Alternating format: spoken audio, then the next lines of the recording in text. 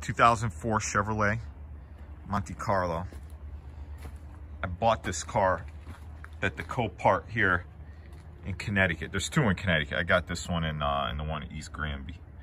It's near the airport, Bradley International Airport. 3400 engine, 3.4 liter. I bid. Now this is the first car I ever got from Copart. It's the first. I just registered for it like a week ago for Copart, and I never bid on the cars. And I bid on this car $675 online. I didn't inspect this car. It was online, and I bid $675. The guy had a buy it now of $1,350. This car only has 48,000 miles. But the car came from Vermont, and it was originally bought in Amsterdam, New York. So it's been a northeast car, and it's crusty. And this car was originally owned by a Karen, literally on the title. Karen traded it in for a Toyota, and then a dealer bought it from the Toyota dealership, and then that dealer sold it to another dealer. That dealer tried to sell it at an auction in Vermont, didn't meet the reserve, found its way down to the Connecticut auction where I picked it up. This is all like from the title, and if you do a Google search on the VIN, it kind of gives you an idea of what's going on. So I took a gamble on this car. I like these Monte Carlos. And, you know, I drive 50,000 miles a year, so I use these cars. And again, it was a gamble. On the site, it said it ran and drive. Let's see a little bit of crust right here.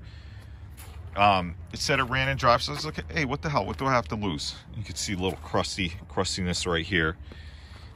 It has brand new Hankook winter tires, winter Pike tires. They're like brand new. And it is January 2021, so those will come in handy here in Connecticut. So I bid on this car. I went to go pick it up. You pay for it online, you go pick it up, and I never went there. I went to the main office, you know, signed the paperwork, whatever. It took about like literally 5 minutes. I'll tell you, it was harder. It was harder for me the other day to order Chick-fil-A online than it was to buy this car. Anyways, I pick up this car at the auction, and they don't even drive the car to you. The keys are on a big zip tie here attached to the keys, you know, around the steering wheel. And they literally had this huge front loader car, front loader with a with these long forklifts, and they picked up the car and just brought it to you. So there was the moment of truth. I get in the car, it starts right up. That's good. It starts right up, threw my plate on it, and drove it. It sounded fine. The brakes were making a little bit of noise because I think it sat for a while and they were just really corroded, and they're actually getting better over time. Hey man, I got this today. I actually bought it. They had it at Home Depot, and it's like this Bluetooth FM transmitter. You know, you put this at whatever station, then you put this in the same station, and it streams to your radio. Awesome. And it also has like these USB ports so you could charge your stuff. You know, this one, it works great, crystal clear. I love it. Anyways, I like the keychain Karen included with the car. No check engine lights. That's just because I have it on. But look, check it out. 48,400 miles. But it's crusty underneath. That's why I think a lot of people were scared of it. But it runs fantastic. Anyways, I'm driving this thing back. The exhaust starts making noise, right? The exhaust starts making noise. And, oh, Karen smoked. And she must have had a Cocker Spaniel, because this thing smell like Cocker Spaniels and Prince Albert pipe tobacco. Let me tell you another little secret. This Ozium stuff, man, I'll tell you, spray it in, bomb your car with it, shut the doors, and man, that smell goes away. Now it just smells like Ozium air sanitizer. This stuff works great.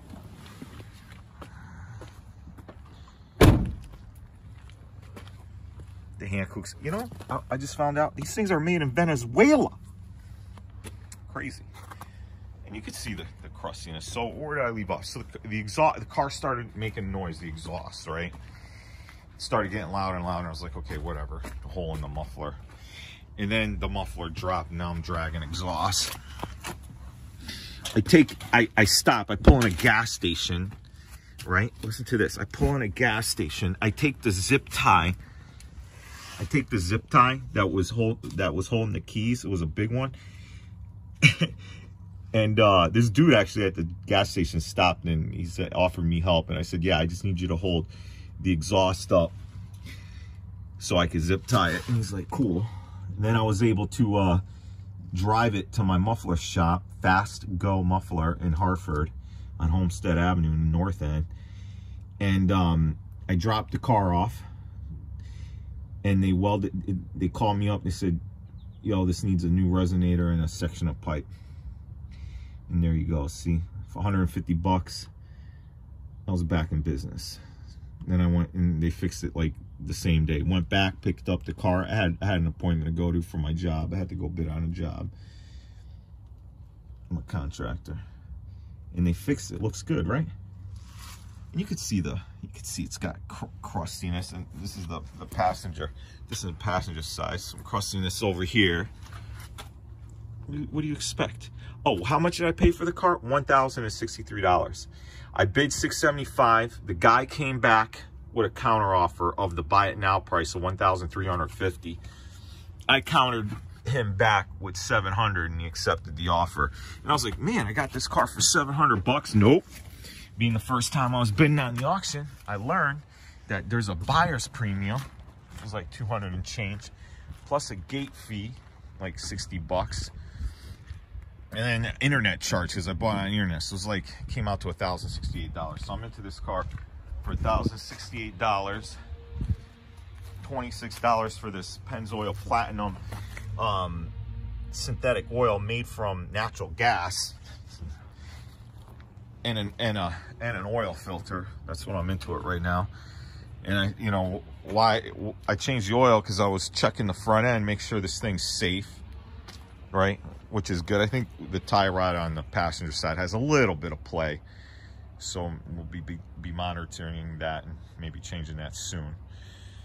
And then so I got everything fixed yesterday. Got the muffler fixed, everything fixed, and then I get rear-ended. This on I-84, right on the highway. This girl in a RAV4, whatever, some kind of Toyota SUV, nails me in the back hard. And I know everybody says, don't put your license plate on it. That's my business plate, man. You're just gonna find my business, and everybody knows me, Danny Rosso, for the windows and chainsaws. She rear ends me. She gets out of the car, knocks off my hat, and I had a pair of Bluetooth headset on. Knocks my headset off. Knocks my hat off. You know, whiplash. Not that I got whiplash, but you know, the whiplash action. But I'm okay.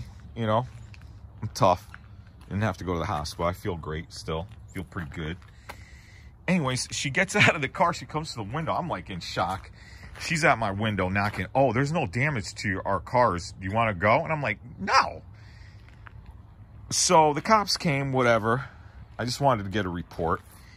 And, you know, when I was looking at it, I was like, wow, man, she's right. There's no damage. Not even the lights cracked. And when I say she hit me hard, she hit me hard. And I looked under there. All the foam is good. You know, the styrofoam. All the clips are good. You see that? Like all the clips are good.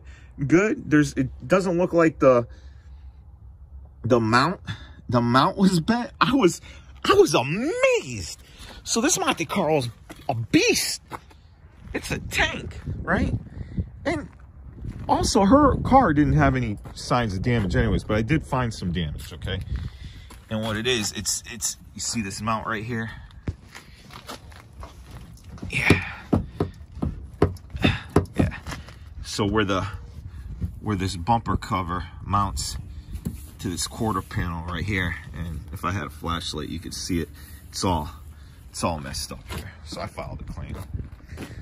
See what they give me for that. but if you just look at it, looks fine.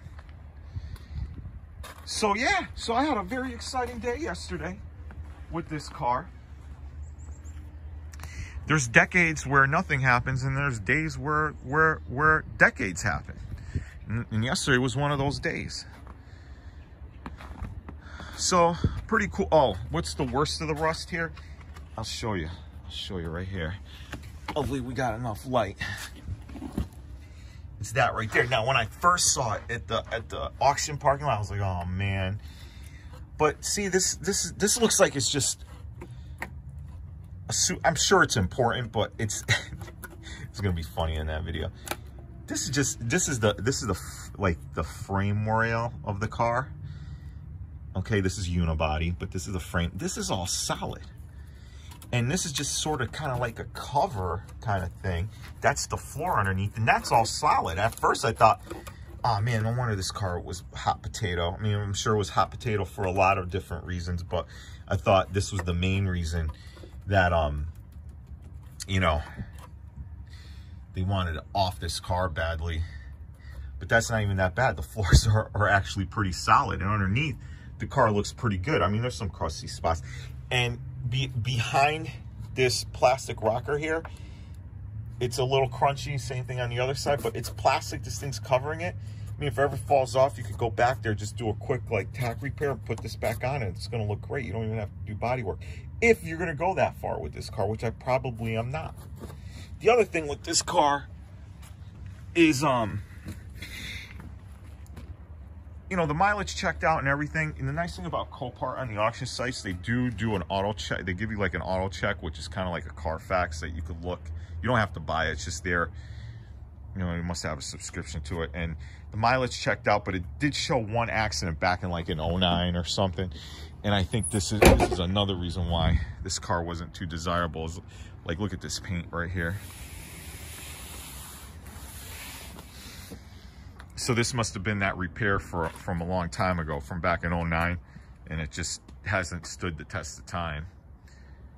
All right, you can see there's some bubbling going on there.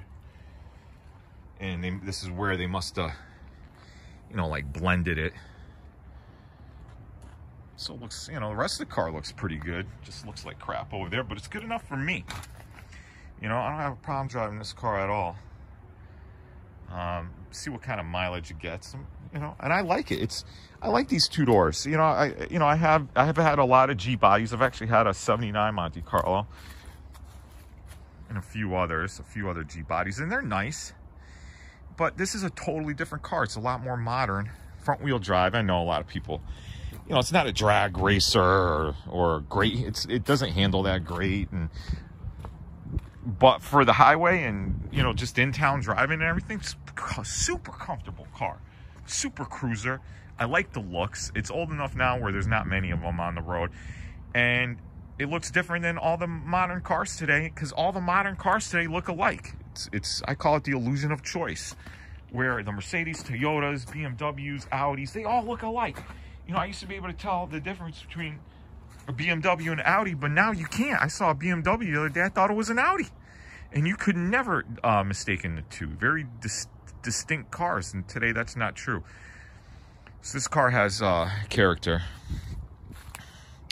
and that's it. You know, as always, thanks for watching my videos. Oh, a couple of things that I got. Let me show you what I just got. That was pretty cool. I got that, man. That's a bad mofo right there. And oh, the SS. So I'm gonna be you know, when the tree, I don't know if you guys remember, the head trees come down here. I split all the wood, and everything's all taken care of right now. Look at all that wood. I got wood for days. That storm also ruined my truck. I love this truck, 6.0 4L80. No, 6L80? No, 4L80 in that thing. 4x4 2500 work truck. Very minimal options. Love that. Tough, fast, and fast. This is the Junkyard Impala SS. It's not abandoned. I just kind of been getting distracted with other projects around here, but I'm finally going to tackle it. This week, my goal, you know, I got the engine stand over there, and I still got the engine and the tranny on the engine, on the hoist. So The goal is this week is to separate the tranny from the engine, get the tranny on one of these dollies that I got over here, one of those moving dollies that I got over there, and then get the engine on the stand. So my tractor, which is the most expensive vehicle I own right now, and the nicest, quite frankly, that gets preferential treatment, and it sleeps in the garage. Mahindra 1626 tractor. And it's a workhorse, you know. It's been plowing snow. I got the snow plow attached to it, and it's been earning its keep around here. And all these vehicles I have earn their keep. That's why they're here. It's just not for play or show. It's how I justify doing it. Plus, it's not nice not having car payments anymore. I'm done with the car payment game. That's the last new vehicle I bought right there. As of right now, that's my attitude. I will buy, I guess, new. I run box trucks for my business, and I'd buy those new. They make sense, but there's benefit to buying new when you own a business. I'm not gonna get into it, but and that's it. That's the Monte from Copart. There's the SHO in the background, but I was driving that. It was a fun car, but now this has got my attention. All right, folks, thanks for watching.